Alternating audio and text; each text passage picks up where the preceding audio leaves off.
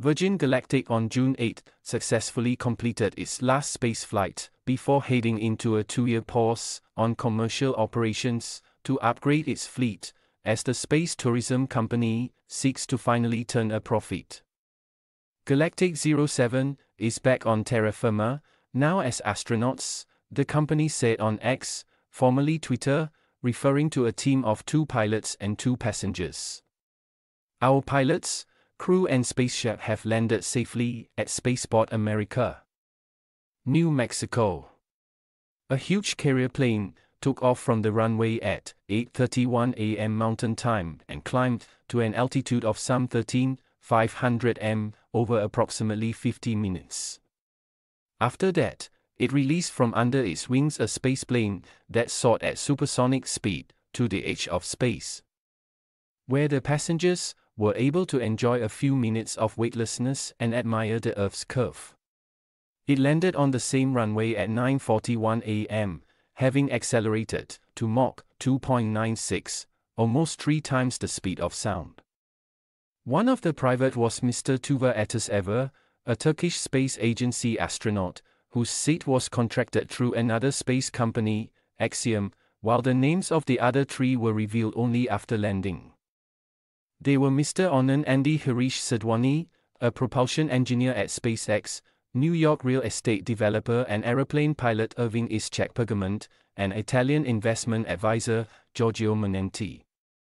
During the flight, Mr. Atesever wore custom headgear with brain activity monitoring sensors to collect physiological data, a dosimeter, and 2 commercially available insulin pens to examine the ability to administer accurate insulin doses in microgravity, Virgin said in a statement.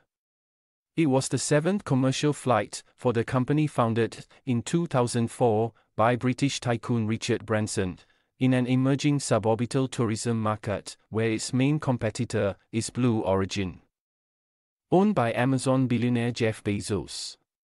It was also the final flight for its current spaceplane, called VSS Unity, which it intends to replace with 2 next-generation Delta-class ships, currently under construction in Arizona, with test flights due in 2025 before commercial operations in 2026. The future of the company is at stake as it seeks at long last to get into the black. Virgin is burning through cash, losing more than $100 million, 134 million Singapore dollars in each of the past 2 quarters, with its reserves standing at $867 million at the end of March. It also laid off 185 people, or 18% of its workforce, late in 2023.